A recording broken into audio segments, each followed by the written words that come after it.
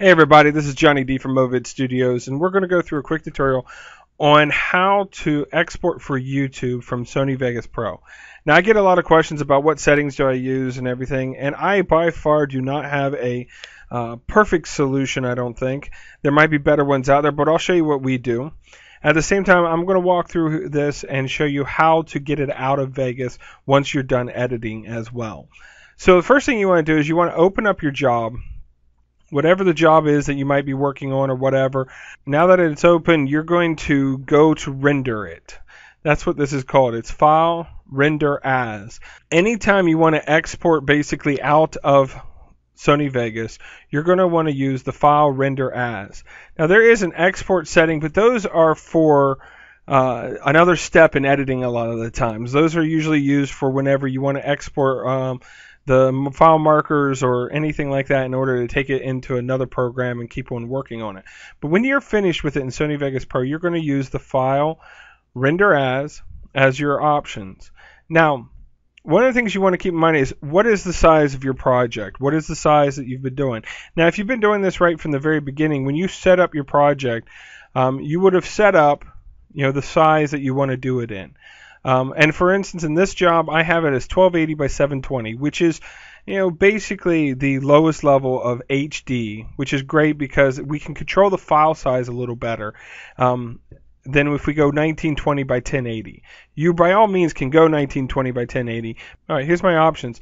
Everything on my timeline, if it's there to be rendered, if I want to do it all and I have it all taken care of and it's all laid out the way I want it to, then I can just simply go to File, Render As, and just render it. But if I have a piece of footage, let's say off to the side here, and I'm sitting here working on this part, and I don't want to delete this for whatever reason, I'm saving it for later or whatever, then I will need to highlight or do my in and out, I and O on the keyboard, do my loop region highlight of just that area. So I'm going to bring it in and just say, I just want to render this part and that part. And when you go to the Render As, there's an option to choose to only render the looped region. But for me, on this project, it's fine, doesn't matter. I want everything on my timeline to be done. So what I'll do is I'll go to File, Render As. Now you're going to get a whole bunch of options here. You're going to have every kind of thing that you can imagine, which is what's great about Sony Vegas. What I use for YouTube is Windows Media Video. And the reason I use Windows Media Video is it creates a good quality at a pretty low file size. I've had sometimes better luck with an H.264 codec, but I like the Windows Media file because it's kind of universal and it's a decent size at a good quality. Now what you do is you create your own, but what we're going to look at is if you scroll down the presets, there's a 6 megabyte per second HD 720 30p video. That's the one you want to use. Now what I'll do is I'm going to customize that template. I'm going to look at each of the tabs across the bottom. Audio is fine. You can leave that the way it is. On the video, we're going to use the Windows Media Video 9 high definition 1280 by 720. It's a 1 pixel aspect ratio, so it's square. My frame rate's 29.97. You're going to set it to what it is for you. If you're shot and edited in 23.967, you want to use that, depending on what it is. You're going to be able to adjust this video smoothness. I like it a little sharper than anything, so I usually push it up. The bit rate is kind of important. Now, you can change this bit rate. For a long time, I used a 3 meg bit rate. In other words, I just changed this to 3. But the problem I found with that, the 6 meg just looks better. But the lower the bit rate you go, the smaller the file size. So if you have a large project, you might want to take it down just a little bit. But the 6 meg seems to work really well for me. Index and summary, you can just forget about right now unless you want to fill it in. And for the project, you're going to use these right here. But for me, I like to just go ahead and set these up at, well, I'm not doing stereoscopic 3D, but I like to go ahead and set these up as best.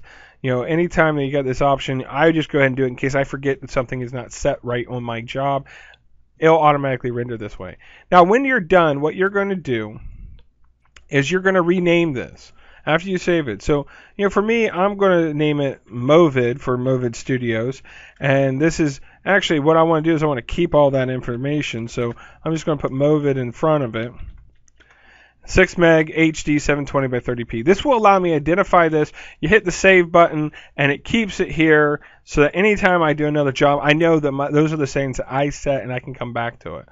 So once you're done, you're going to come back and you're going to choose your Movid 6 megabyte HD or whichever way you named it. And you're going to then go up to the top and you're going to choose what folder you want to put it in. Hit save, give it a name on what you want it to be, and you're going to hit render. When you hit render, it's going to start running and it's going to work hopefully great. So after you're done, you're going to have it rendered out, and you're going to you always want to double check it. You want to play it and make sure it's okay and it looks good. Once it's done, then you're going to take that and you're just going to go to your YouTube account, click upload, and that's it, really. YouTube will treat it very well, and it'll look really good when it's done. And the great thing about it is you'll be able to expand it because it is HD. You'll be able to expand it full size at 1280 without sacrificing that much quality at all. So you'll have a really nice looking video, and that can be taken care of. So I hope this helps, but that's it. Thanks a lot. Have a great day.